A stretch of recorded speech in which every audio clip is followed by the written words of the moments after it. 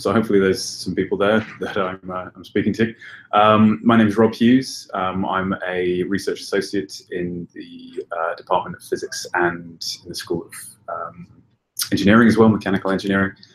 And I've been doing an AMR project through Bristol Bridge on bacterial manipulation or magnetic particle manipulation for bacterial manipulation. So today I'm going to talk you through essentially the background and some of the kind of current trends in magnetic applications, really, and things that you can use magnetism for within a sort of biological or diagnosis sort of environment, particularly for AMR purposes. So I'm going to attempt to share things with you now. Perfect.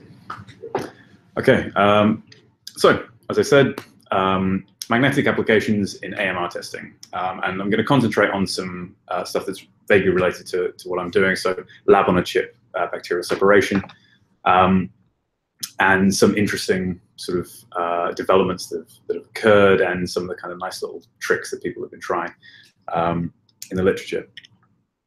So I'll give you some background as to why we might be trying to, in the first place, do anything with magnetic particles and bacteria simultaneously in a microfluidic or a lab on a chip type environment.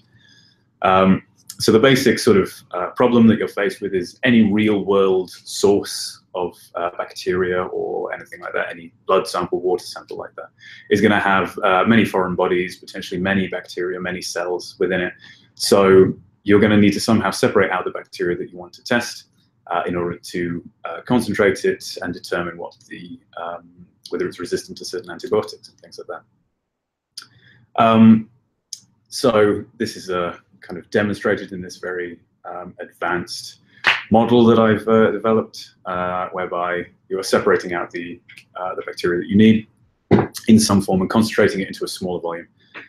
This can take sort of hours to days in the lab and clinics, sort of developing, concentrating down in centrifuges and stuff like that. So if you can do this in a sort of in situ lab on a chip type environment, then that's a very valuable technique to have. These are an example of the types of bacteria that you'd be looking at. So this is E. coli, and these little arrows are pointing at the flagella. I never remember exactly how to pronounce that. And there's obviously different strains of E. coli, and some of them are resistant to certain antibiotics. So being able to test which antibiotics to give is extremely valuable. This is taken from Sarah Guerreria's PhD.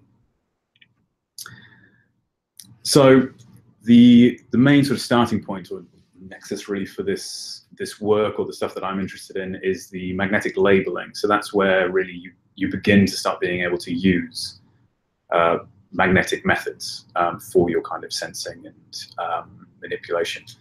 And really that comes about because of the negative surface charge of these cell walls for the bacteria. You're able to functionalize the surface of some magnetic nanoparticles using this positive amine group here, for example.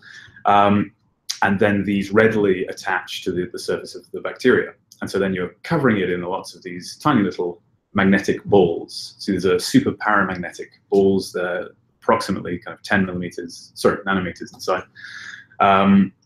And they have a very sort of magnetizable characteristics. So the stuff that I was using with Sarah and for this work was cation-ionized magnetoferritin. So that's developed through a protein which you find out of the spleen of a horse, which is very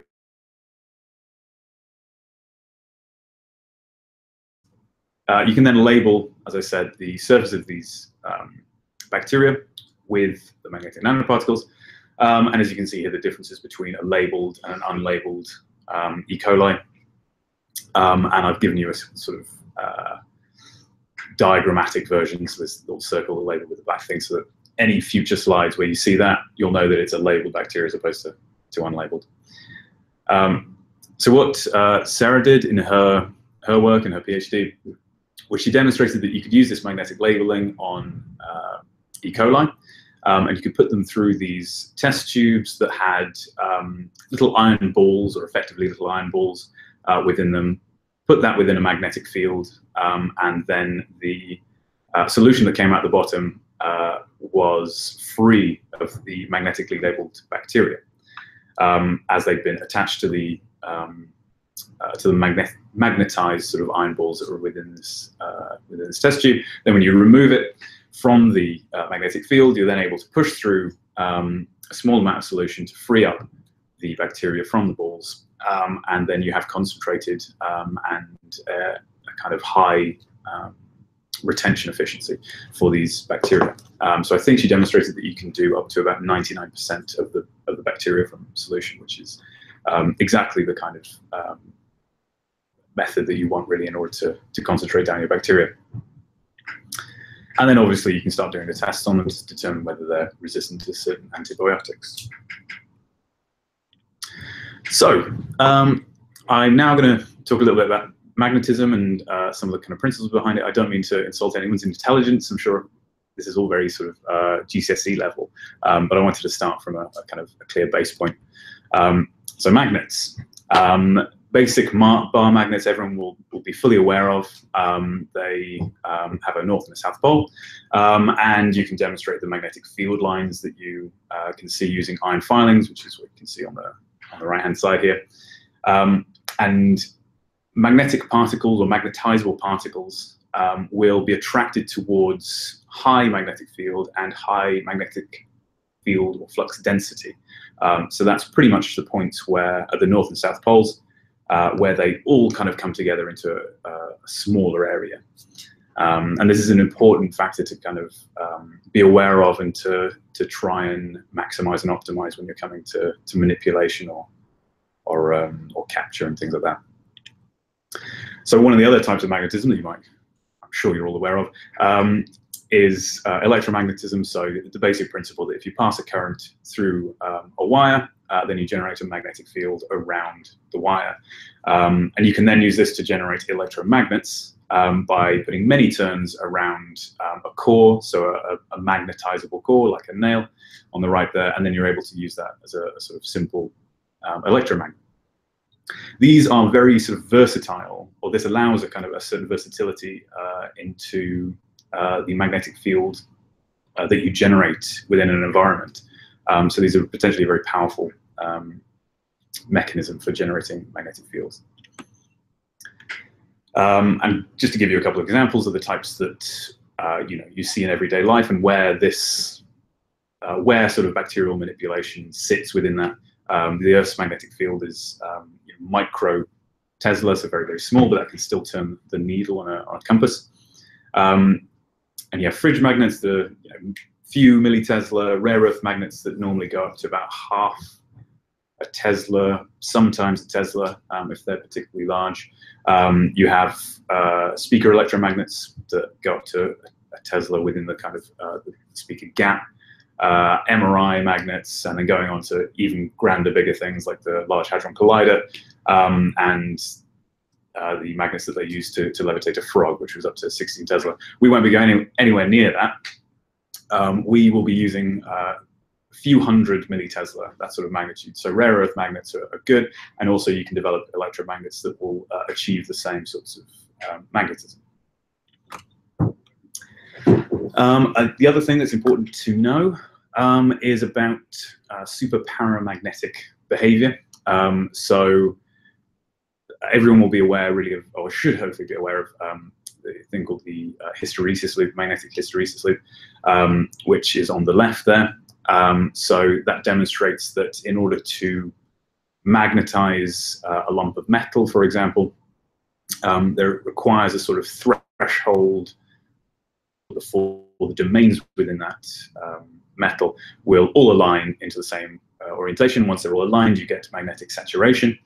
And then there's a certain magnetic field or negative magnetic field that you have to apply in order to get them all to flip back and go to a negative direction, and all align again, and then all saturate again, things like that. And it's this kind of magnetic lag that determines their sort of how ferromagnetic they are. how able they are to kind of support a magnetic field or retain a magnetic field. Super paramagnetic particles sort of only really exist on the very small scale. So you can have a microparticle that still has a number of domains, and in having a number of domains, it then means that it has to orientate each of those domains into the kind of magnetic axis. So it will have a certain amount of coercivity, which is this being able to coerce your particle into being the direction you want. Whereas when you reduce it down in size, you can develop single domain particles, which are then able to change the magnetic field very, very quickly in reaction to an external applied magnetic field, and therefore you have negligible, very small coercivity, and so they can be magnetized and demagnetized for fantastically fast. So that's what the sort of inlet here on the left, top left, is demonstrating that. So we'll be using kind of magnetic nanoparticles that are sub 30 nanometers, and they're sort of made of this iron 3 oxide or magnetite. The basic sort of theory behind trapping or manipulating or whatever you want to do with your magnetic field and your magnetic nanoparticle comes down to a force balance. So the force that a magnet will apply to a magnetic nanoparticle is dependent on the magnetic flux density strength and the gradient of the magnetic flux density, which is what I was talking about before, about the fact that magnetic particles or magnetizable particles want to go to the highest density region of flux. And obviously it's dependent on how susceptible to a magnetic field a particle is, so what kind of material it's made from, and its volume and things like that. And then if you're trying to use them within some sort of microfluidic device, or if you're flying them past, then you want to be able to know that your magnetic force is going to overcome any sort of drag force that is exhibited by the fluid going through the material, so that's dependent on viscosity and speed. So let's move on to lab on a chip, and particular sort of magnetic particles, and how we can use them within the lab on a chip environment. So microfluidics has been a fascinating sort of area of research in the past. I'm not entirely sure actually how many years it's been around now, maybe 5, 10, might even be much longer. But there's a lot of promise within the research field, and there's a lot of people working on it, even at this university. And so being able to do a sort of diagnosis tests for AMR or whatever on these devices without having to run between different labs and concentrate and things like that is very, very valuable.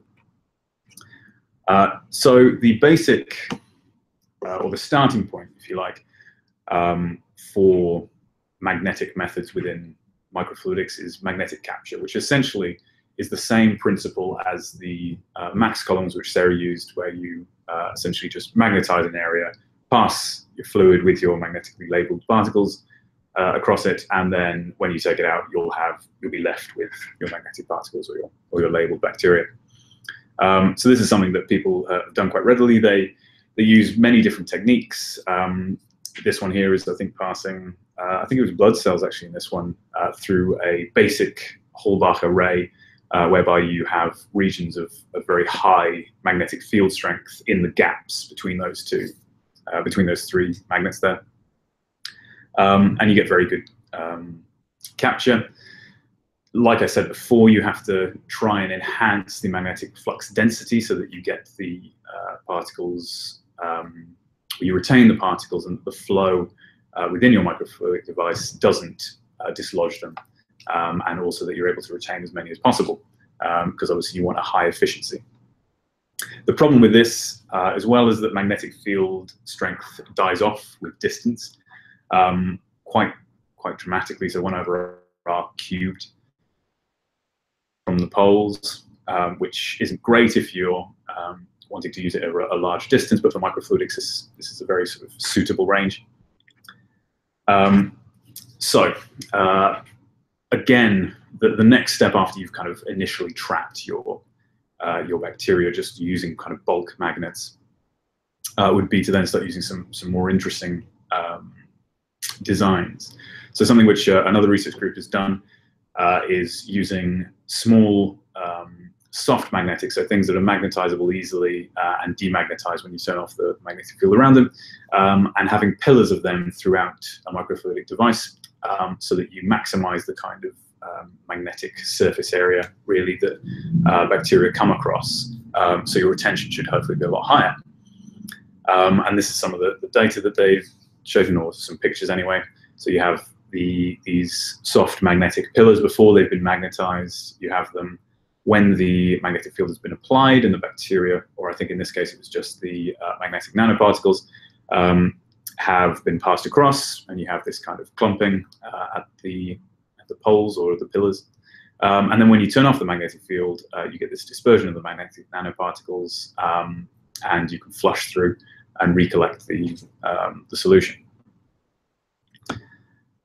Equally, going on to electromagnetic sort of manipulation or capturing, you can do a similar sort of trapping in particular locations using sort of fabricated printed circuit board type electromagnets. So there's a group,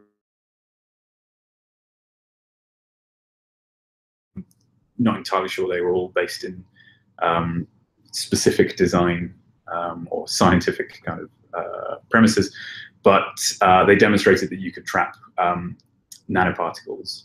In this case, it was actually much larger nanoparticles. So I think they were in the micron scale as opposed to nanometer. And I can say from personal experience that using this approach for nanometer nanoparticles doesn't work, just due to the size of the particles are not large enough for the quite weak magnetic forces that are come about due to the electromagnet from printed circuitry. However, that doesn't mean that they don't have their place, particularly when you've covered a bacteria with a lot of nanoparticles. That changes its effective magnetizability, or its effective kind of interaction with magnetic fields. So that was capture, magnetic capture. The other thing that's a little bit more interesting and slightly more versatile is magnetic sorting. So there's a researcher named Pam, I can't remember her first name, who's done a number of really nice reviews on magnetic sorting, and looking at the kind of different ways people are doing it. And some of the work that she's done is looking at sorting different bacteria dependent on the interaction with the magnetic nanoparticles. So you may have some bacteria that are a different size or shape, which therefore don't have as many nanoparticles associated to its surface, compared to bacteria that are very strongly attached to lots of magnetic nanoparticles. And so the deflection within a magnetic field will therefore be different for each one. So she's demonstrated that you can actually separate them out within a deflection chamber, having numerous kind of outlets by having this kind of configuration here. There's equally people working on not just using sort of strong rare earth magnets, but trying to improve the rate of change, the gradient of the magnetic flux within a particular region. So as you remember from the equation, it is dependent, or your magnetic force is dependent on both the strength and the gradient of your magnetic flux. So if it's going from a low to a very high magnetic flux density over a short range, then you get a very strong force. So people have tried to kind of manipulate and optimize this sort of design, and they've done that through a number of different ways. Some of the more sort of promising ones have used this sort of nano or micro-fabricated spike sort of configuration, whereby at each of the tips of those spikes, you have a very high flux density, and so you kind of have this periodic variation in your magnetic field across the channel. And as you ramp up towards a high magnetic flux, you get a stronger pull on your nanoparticle than you do just with a standard permanent magnet knocking around. Equally, some people have played around with some slightly more difficult configurations, whereby they have strips of magnetizable material, so similar to kind of this ferrite. And by angling them at certain orientations and having specific magnetic fields associated with them, they're able to sort out different size magnetic nanoparticles. So you see on the right there, you get a sort of separation of about 3 different particles from solution. These are all very particle and solution specific, so they need to know exactly the size of the particles and the makeup of the solution that you're interested in order to actually effectively pull out these particles, which is not a bad thing at all, but it would be great if we could start developing towards adaptable sorts of manipulation, which is then you'd have to move away from physical constructions, so certain angles and orientations of these strips. One of the other more promising ones as well is using electromagnetic traps and essentially passing particles between these traps. So there's a group that was working on trapping magnetic nanoparticles again within these printed circuit board coils, and then alternating these traps that were next to each other, and able to slowly manipulate these particles towards a particular outlet, which was a nice little design. It requires a lot more sort of complicated electronics, but with the kind of scalability of electronics, then this is much more kind of achievable in the future. So I also wanted to talk kind of briefly, just before I finish, actually, about some other really quite interesting and fun, slightly more outlandish ideas, which you could use kind of magnetic methods for. So one of them is having a magnetic pump, which I thought was a really interesting concept, whereby you have a loop, a microfluidic loop, and you have a ferrofluid within it, and you have a magnet that's preventing, a magnet that's trapping some ferrofluid between the inlet and the outlet, so that you can't get flow through one direction. That would be anti-clockwise.